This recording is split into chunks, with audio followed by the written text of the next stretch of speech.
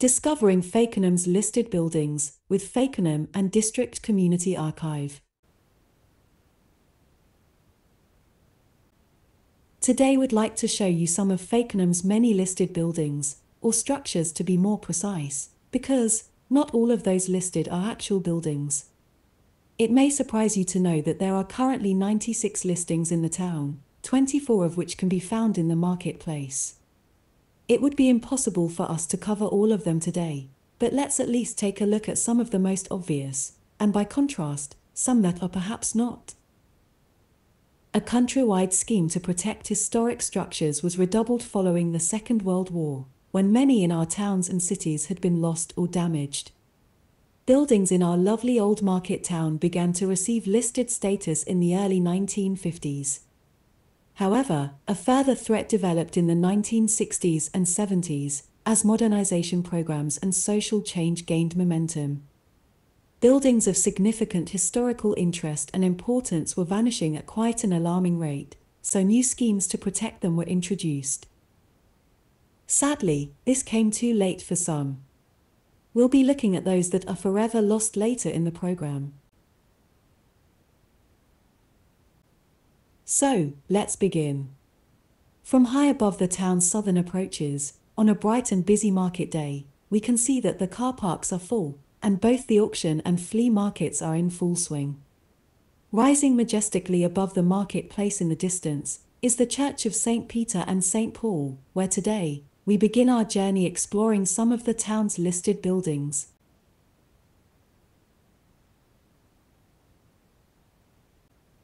As one would expect, the parish church of St. Peter and St. Paul is perhaps the most obvious listing. However, it wasn't until March 1959 that it was granted its Grade 1 status. It's thought that a Saxon church populated this site until around 1070 AD. Then, from just after the conquest, an early English stone church was built. The north doorway, leading into St. Peter's Garden, was part of this earlier building. Much of the lovely old building we see today was built during the 14th century. Its impressive 115-foot tower was added in the 15th, together with the south porch. Originally, this had an upper chamber or parvis, which was reached by a stone staircase inside the church.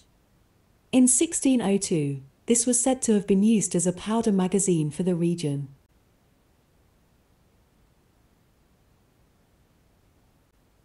By contrast, perhaps the least obvious might be the pair of public telephone boxes that stand side by side, at the east corner of Upper Market Place. Designed in 1935 by Sir Giles Gilbert Scott, these quintessentially English red cast-iron structures are known technically as Type K6. Long since decommissioned, one of the pair has recently become home to a life-saving defibrillator. The Fakenham boxes were granted Grade 2 status in October 1986.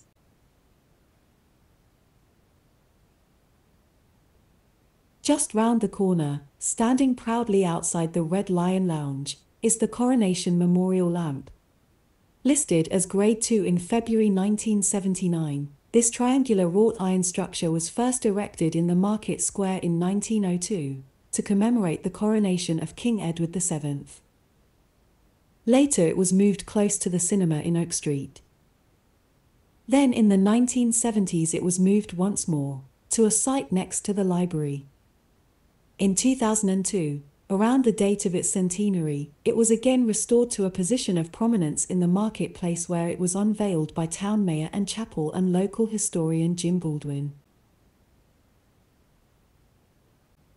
Standing opposite each other on the north and south sides of the marketplace are two former coaching inns. Facing south is the Red Lion, which in part dates back to Tudor times. The current frontage was added following the town centre fire of August 1738, when 26 other dwellings were destroyed. When closed in 1974, the Red Lion was then occupied by the town council, who had by that time outgrown their office space at New Barons Hall in Norwich Road. At the turn of the millennium, the building was returned once more to commercial use when it opened as the Gallery Bistro Restaurant and Coffee Shop. Then in 2021, it became the Red Lion Lounge Bar and Restaurant that we see today. The Crown Hotel opposite was founded during the Restoration period 1660 to 1688. It is thought to have been built on the site of a hunting lodge used by the Duke of Lancaster. Like many other buildings, it was refronted in Georgian times. Both were regular stops for stagecoaches that travelled to and from London and Norwich.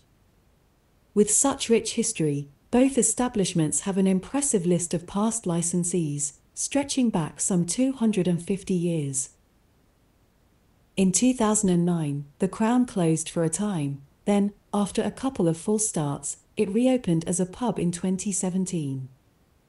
Both buildings received Grade II status in November 1951.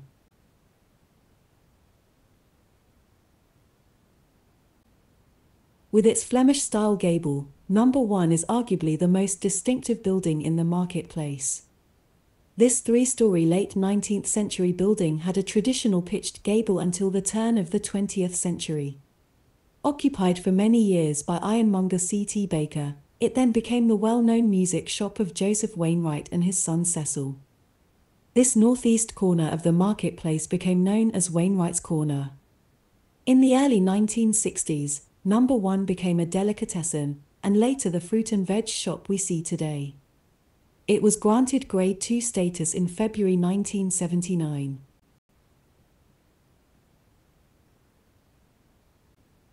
Standing centrally in the marketplace is the War Memorial, which was unveiled and dedicated on the 2nd of August, 1921.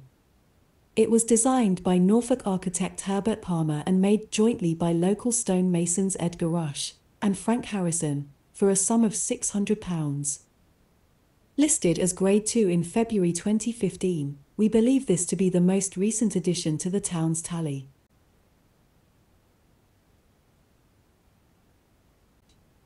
We have in Fakenham what is believed to be the best example in Norfolk of a mid-19th century corn exchange. This beautiful listed Victorian building was built in 1855, on a site once occupied by the Old Market Cross at a cost of £4,000.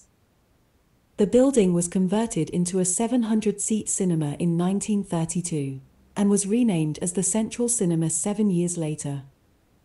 After closing in 1976, it became a bingo club, until the 1990s, when it lay unused for a couple of years. An extensive repair program was then undertaken by architects Nicholas Hills, to restore it visually as closely as possible to the original design and paintwork. After completion in July 2000, it reopened as the Hollywood Cinema. Today it's known once more as the Central Cinema, after becoming independent in 2017. It was listed as Grade II in February 1979.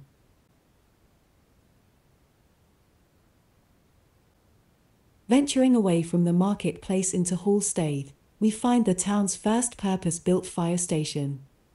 This handsome little building with its twin arched doorways and attractive moulded brick and terracotta dressings is admired by many. It was built in 1911 to replace an earlier fire engine house which was situated in Cattle Market Street, right opposite the entrance.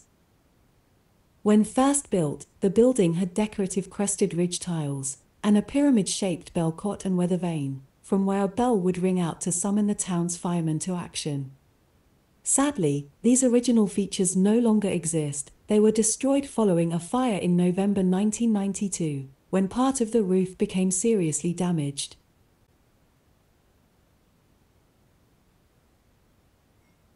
Within 3 decades, fire appliances had evolved to become larger and more advanced, so in 1942, work began on a new facility in Norwich Road. For a time thereafter, the old fire station was used for storage, before eventually becoming home to various commercial businesses associated with the motor trade. Today, it's privately owned as a residential dwelling. The old fire station acquired Grade II status in February 1979. Surprisingly, there are a number of unassuming boundary walls in the town that are listed. These include several sections of wall that bordered the once substantial Gardens of the Oaks, a large 18th century house that once stood in Oak Street. Unfortunately, like others of similar historic interest, it escaped protection and was pulled down in 1968 to make way for a new public library, Scout Hall, and youth and community centres. Its original north boundary has a crinkle-crankle, or serpentine wall. The remaining aspects include an east wall, which borders church lanes, a 16th-century churchyard wall to the south, and this unusual sloping wall that runs down to Ward Oak Street. All were listed Grade 2 in February 2000.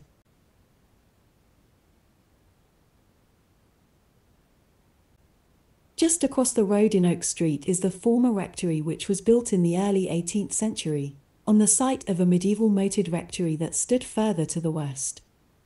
One of the earliest occupants of the new rectory may have been the Reverend John Hackett, B.A., M.A., and Fellow of Trinity College. He was rector of Fakenham from 1732 until his death in 1745, and is buried at Fakenham. Since being sold off in the 1950s, this early Georgian building has been used as offices, first by R.C. Edmondson, the town's main Ford dealership, then in the mid-1990s it was used by Fakenham's Adult Education Services, and then the Fakenham branch of Norfolk Citizens Advice Bureau. Currently it's occupied by Sowerby's estate agents. The old rectory was granted Grade 2 status in February 1979. Another listed wall can be found here in Tun Street and Mill Lane. This includes the gate piers of Grove House together with approximately 120 metres of 6 to 7 feet high, flint and brick wall, which is thought to be 18th century. A section toward the south end of Mill Lane has herringbone pattern brickwork. These walls gained Grade 2 status in February 1979. Grove House, formerly the residence of local miller Thomas Goggs, is an Elizabethan mansion house, situated amongst other old buildings in this part of town. Known then as Goggs Hall, it was used during the Great War as a Red Cross Voluntary Aid Detachment hospital. Later it was lived in by 3 local doctors in succession, Doctors Norman, Arthur, and Priest. Grove House gained Grade 2 status in November 1951.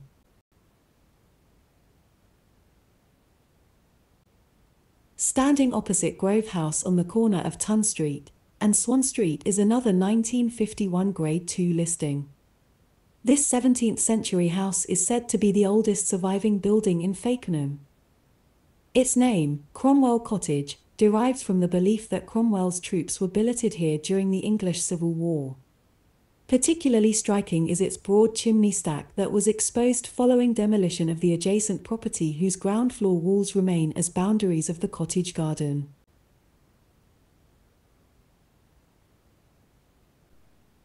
Leaving Tun Street, we now continue down Mill Lane to the old Fakenham Mill. The old corn mill, and its adjacent offices and storage buildings, had virtually become redundant when they gained Grade 2 listing in February 1979. During the 1980s, the former offices and storage buildings were transformed to become the Old Mill Hotel and Restaurant, later becoming the Wensum Lodge. The mill itself followed, and was aesthetically converted into 22 desirable residential apartments, earning the local developer award-winning acclaim.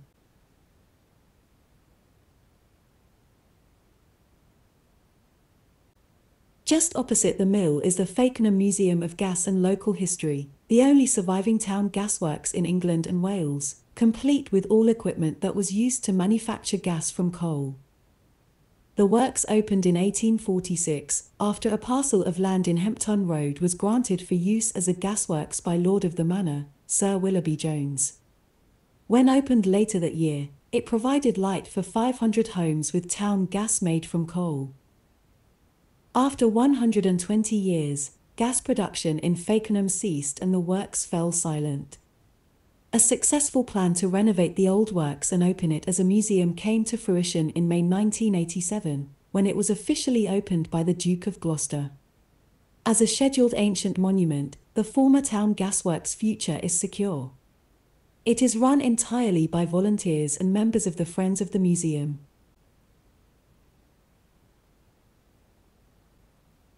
Close by is the three-arched bridge that spans the River Wensum, built here in place of a ford in 1833. Inmates from the poorhouse on Fakenham Heath were engaged in its initial construction. It was later widened to accommodate ever larger wheel traffic. The story goes that this bridge was built following an incident of great embarrassment suffered by a young Princess Victoria, who, while journeying to Fakenham by carriage on her very first visit, became stuck fast in the middle of the stony-bottomed ford. After being freed, the princess is alleged to have said, "Such embarrassment may cause me never to return again to this town." Nevertheless, we believe that the incident didn't discourage future royals from visiting from nearby Sandringham. In the past, the bridge has often been referred to as Victoria Bridge, but was never officially named as such, perhaps for fear of offending the future Queen with such an insensitive gesture. The bridge was listed Grade 2 in February 1979. Let's now look at some of our town's buildings that were previously public houses that are listed. First, the Cattle Market Tavern in Wells Road, which closed in 1957, when its licence was transferred to the newly built Henry IV in Greenway Lane. We believe this chap is publican Ernie Stonark, who kept the tavern during the late 1920s and early 30s. The building was listed Grade 2 in February 1979.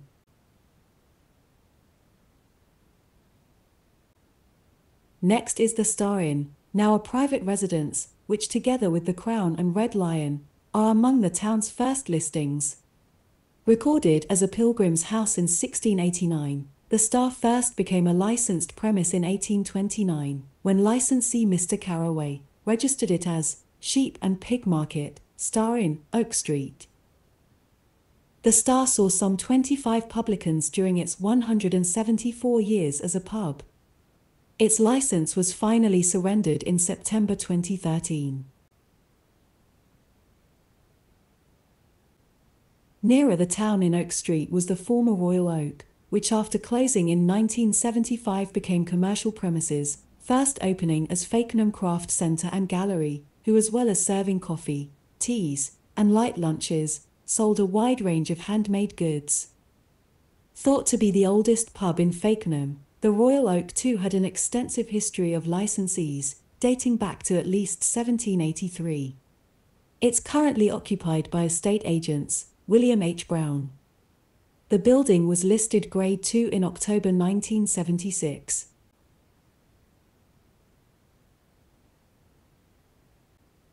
Unlike those already mentioned, the Rampant Horse in Queen's Road is of course still currently trading. The Ramp, as it's sometimes called, has a rich uninterrupted history of publicans dating back to 1835, when Samuel Tuthill was licensee. In his day, Samuel would have known Queen's Road as Rampant Horse Street. The Ramp gained listed status in February 1979.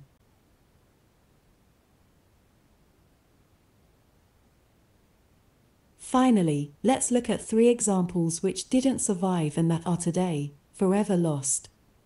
This was the 17th century Peckover family house that once graced the corner of the market square. Edmund Peckover was honourably discharged from Cromwell's army, setting up then as a merchant in 1657. The family name remained prominent in the town until Joseph Peckover died in 1836. The Peckovers lived in the manor house for many years, later moving to the market square where they owned the buildings on the south and east sides, as well as much of the other properties. Peckover's Bank was in part of what is now Boots. Joseph Peckover's relations carried on under the guise of Sheringham and overmen who traded from here until the late 1950s, when they eventually moved to new premises in Holt Road, consequently ending a 300-year association with the square. The vacant building was then quickly demolished and redeveloped to become Woolworths. Currently it's occupied by the warehouse shop.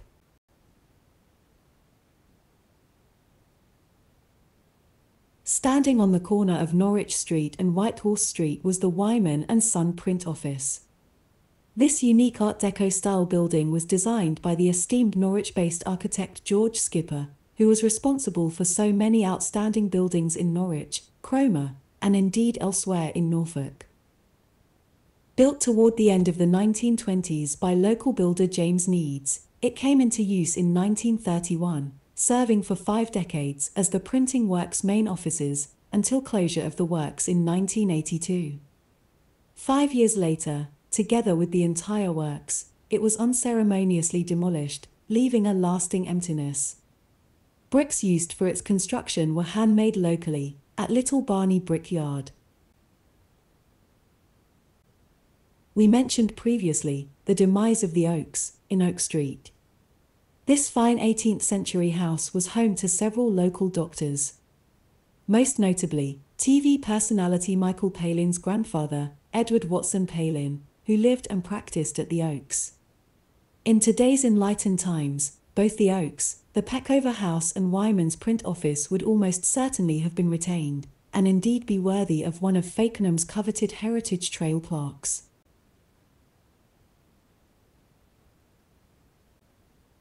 Sadly, that's all we have time for today. We hope you've enjoyed this brief look at some of Fakenham's listed buildings, and will join us again soon, for another heritage adventure. Meanwhile, let's enjoy a few more old pictures from Fakenham past.